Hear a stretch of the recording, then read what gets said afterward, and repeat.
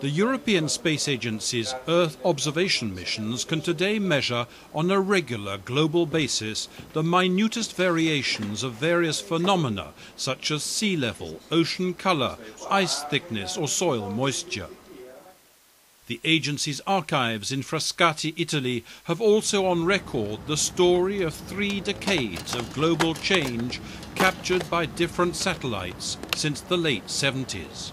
After a first, second and third generation, we have the technology, we have the ability to build operational systems, and actually even as important as that, we have a science community who knows how to use the data. Isn't it interesting that in parallel to that, the whole awareness of the importance of climate change has risen? It's not by chance, but these two things come together, and we can offer the observing capabilities that are so desperately needed in order to inform decisions. ESA's new Earth Explorer missions, Cryosat, Goce, SMOS, are adding totally new measurements, and future missions, such as the Sentinels, will further extend this huge climate database.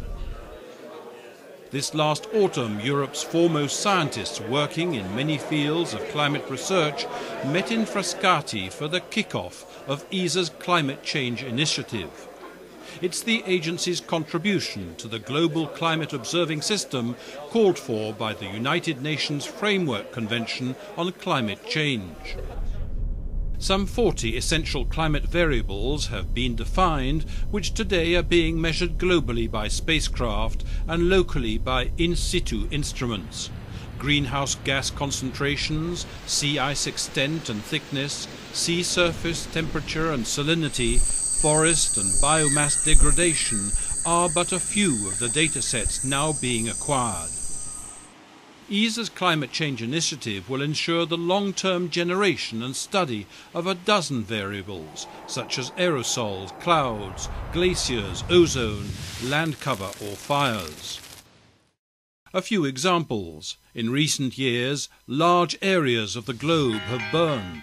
The impact of such combustion is contributing to an increasingly complex composition of our planet's atmosphere, with long-term lasting effects.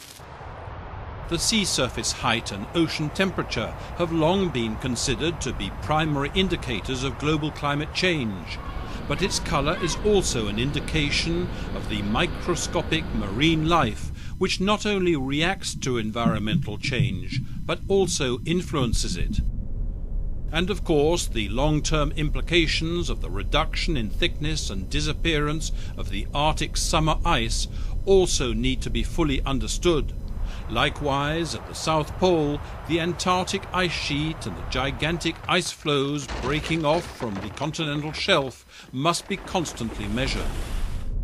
These often interdependent parameters require consistent global observation and thorough modelling.